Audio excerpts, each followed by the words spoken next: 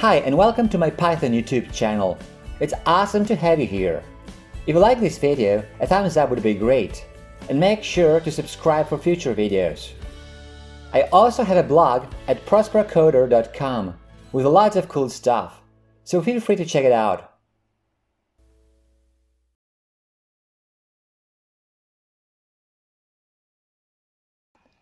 In the previous parts, we were using different Kivy widgets like label, button, slider, etc. But each time there was only one widget at a time. This is not what even the most trivial apps look like. Even a pretty basic app will have at least a couple of widgets. In this part, we're going to see how to address this issue. You can also read the written version of this video on my Python programming blog at prospercoder.com. Actually, there are two ways we can do it. We can either create our custom widgets or use layouts. In our project, we'll stick to the latter. But still, let's have a look at custom widgets as well for a minute. We can create our custom widgets by inheriting from the widget class. Then we can put a couple of the standard widgets you already know into it. So technically speaking, we're still going to have just one widget, but it will look as if there were more. Suppose we need text input and two buttons, so three widgets altogether. So let's create a custom widget that contains these three elementary widgets. Here's the Python code. Well, we're going to inherit from the widget class, so we must import it first. So we don't need the slider over here. Let's import from Kivy UIX widget the widget class. And now we have to add a class that inherits from widget. So class my custom widget inherits from widget. And we're going to implement it in the Kivy file. So let's use a pass statement here. Fine. And now, in the build method of the Hello World app class, we have to return our custom widget. So return my custom widget. Fine.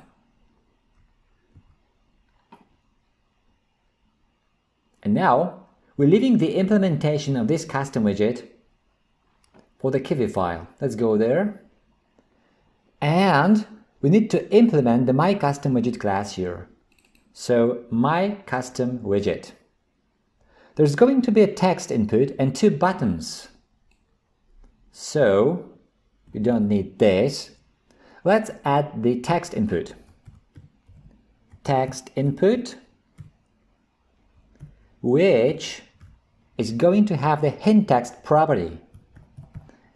Hint text set to type something, for example. And there are going to be two buttons. Button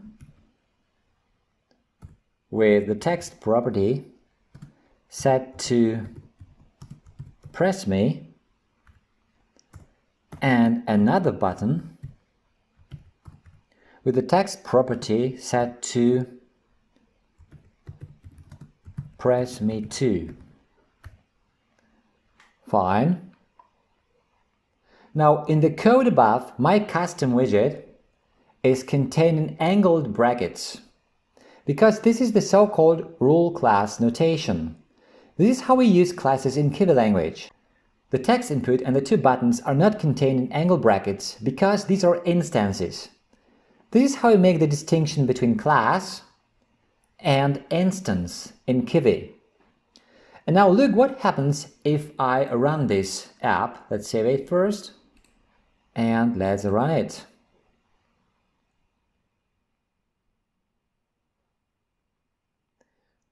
Where is the text input and the first button? Because this is the second button, press me too. Well, they are there, just stacked on top of each other under the second button. our custom widget fills the whole window, and its particular components are all in the lower left corner of the window. We're now coming to the point where we have to do something with the position and size of our widgets. All widgets have the path and size properties, which you can use to position and scale them appropriately. Each of the two properties is defined as a pair of fixed coordinates in pixels. In Kivy, the coordinate 0, 0 is in the bottom left corner, which is just like in math, but unlike in a lot of other frameworks. Anyway, let's set the positions of the three components in our custom widget so that we can see them all. So let's go back to our Kivy file.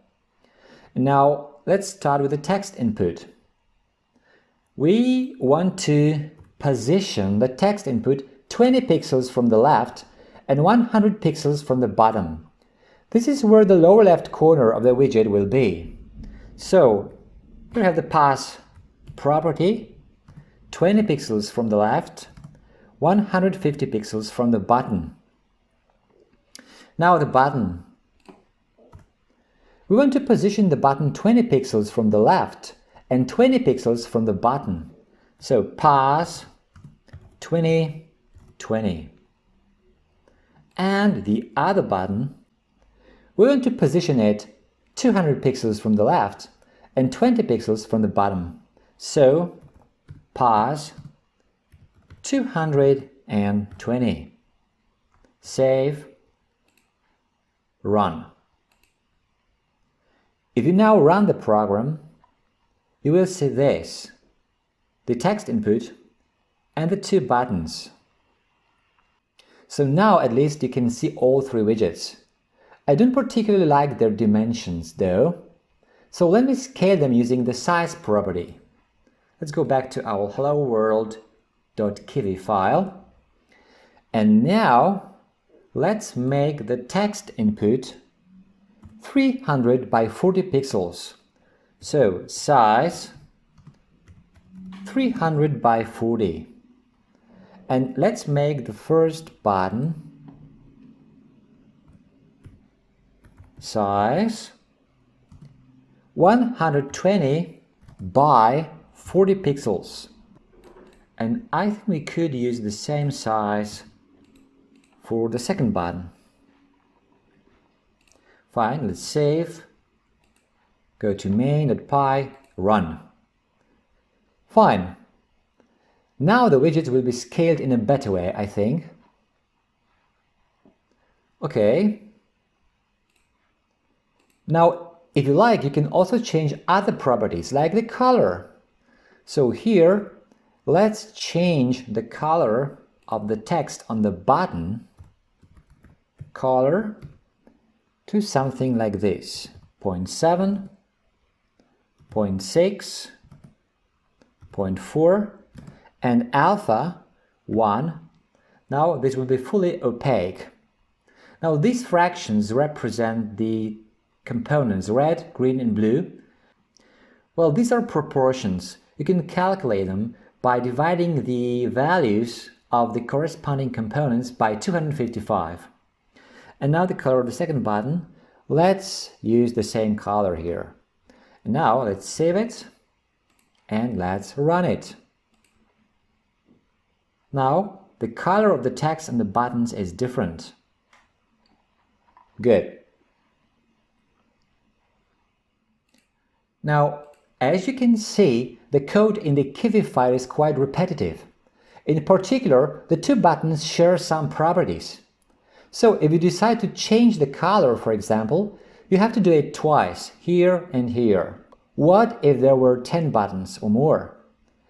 The Kivy code is easy to refactor. Let's just create a custom button and then use it in the custom widget. One more time, I'd like to emphasize that you use the angled brackets to define a class, but you don't use any brackets if you want to instantiate a widget of that class. And this will be visible in the following code. So first, let's define our custom button. It should inherit from the button class. To make a class inherit from another class in Kivy, you must use the following syntax, where subclass inherits from class. So let's create a custom button. My custom button, which inherits from button. Good. Colon. And now, here, we're going to put all the code that is repeated in each button, which means the size and color. This is the same here and here. Let's copy it and paste it over here.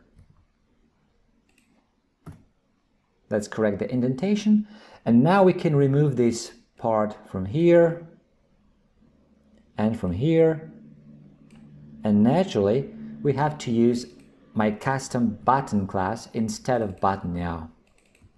So now these two buttons will still have these two properties set like here, plus their individual properties set like here.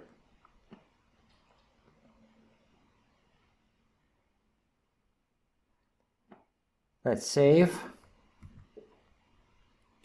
If you now run the program, it will work just like before. Alternatively, you could define the myCustomButton class in Python code and inherit it from button there. Then you don't need the inheritance in Kivy anymore. Let's just do it so that you can see how. So here's the Python code. First of all, we're going to need the button. So let's import from Kivy UIX button import button. And now here is the inheritance. Class myCustomButton inherits from button, and we're going to implement it in the Kivy file. So pass. And now let's go to the Kivy file, and now the inheritance is in Python code, so we can remove it from here. Now all we have to do here is just implement this class.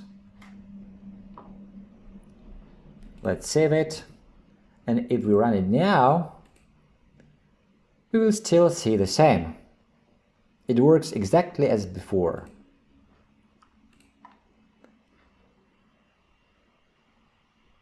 And now what happens if we try resizing the window? Let's try it out. Let's run the app again. And let's try resizing the window.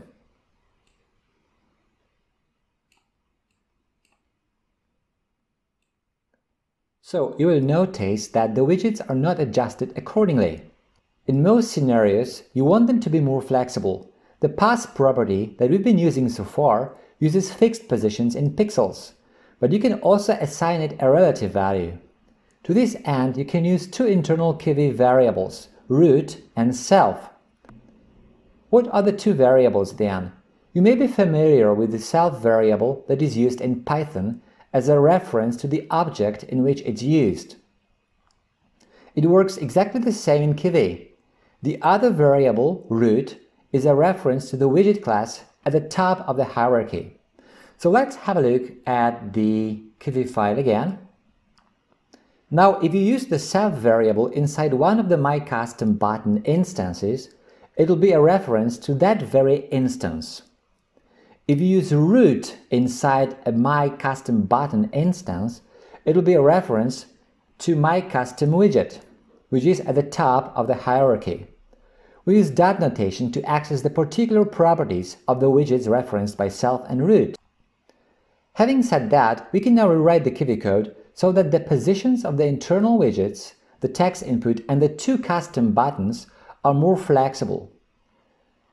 Let's have a look. Let's start with the text input. Well, we don't want to change the size, but we want to change the position to something like this.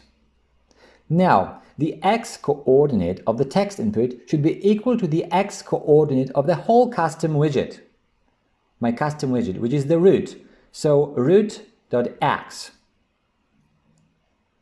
Let's add a 20 pixel offset to it so that it doesn't cling to the window. This is the offset. So the left side border of text input should be 20 pixels to the right for the left side border of the custom widget.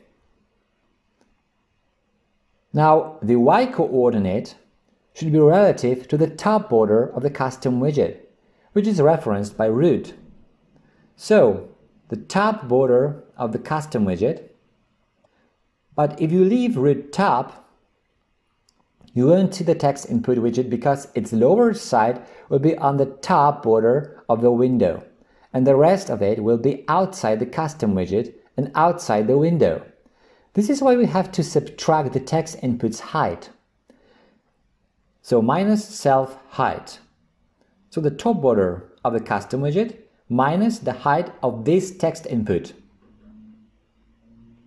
Additionally, let's subtract 20 to give some more room. Fine. And now let's move on to the button. We want to change the pass property so that the button is relative to the root's x and y coordinates. Let's change it here. Now the y-coordinate is the one at the bottom of the widget. We'll add a 20 pixel offset again. So 20 pixels away to the right from the left border of my custom widget and 20 pixels in the upward direction from the bottom border of my custom widget. Now the second button, let's change the pass property to something like this. So the other button will be relative to the right border of the custom widget, which is this, the right border of the custom widget. Again, we have to subtract its width in order to see it. We'll add an offset again of 20 pixels. So this is the right border of the custom widget minus the width of my custom button minus 20. The y-coordinate of the button will be relative to the bottom border of the root widget, and we'll add an offset of 20 pixels again. Now let's save it and let's run it. So this is what you see. Now these three elements are relative to the outer widget into which they are embedded. Now try resizing the window again, and you can see that these widgets are moving along. This is because the positions are no longer fixed, but rather relative to different parts of the root widget.